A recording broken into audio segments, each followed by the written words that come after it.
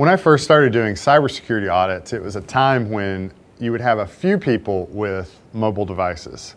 And now everyone has mobile devices in our environment. It really has changed. And it's a must that you have a mobile device management policy as part of your overall security policy strategy.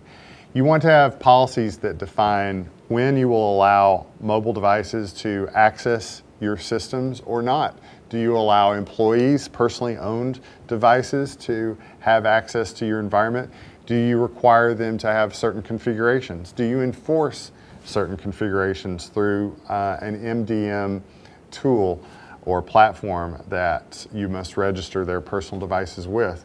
When you're managing their personal devices, have you established a policy that informs them that you have the right to inspect their personally owned devices? That you have the right to wipe those devices. Sometimes employees are surprised when they find out that because of some policy enforcement, their device was wiped and they didn't have a backup of their personal photos or their text messages or their apps. And this is something that you want to have in policy to make sure that people understand it and follow it. But mobile device management is so critical in our environment because of the proliferation of these systems. And there are so many people remotely now accessing our data and our capabilities as a company via smartphones, iPads, laptops.